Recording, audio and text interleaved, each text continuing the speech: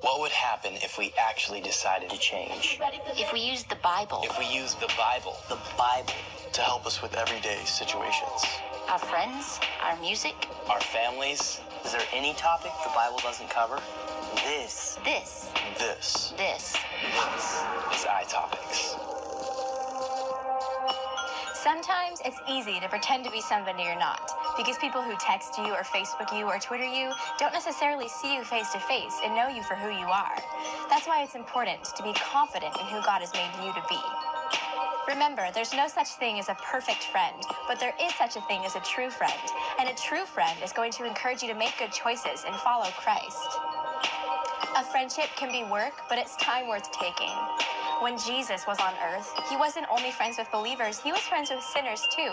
So it's okay to be friends with people who don't know God. It's just important that you're the one influencing them instead of being influenced to make poor choices. And remember, a good friendship goes both ways.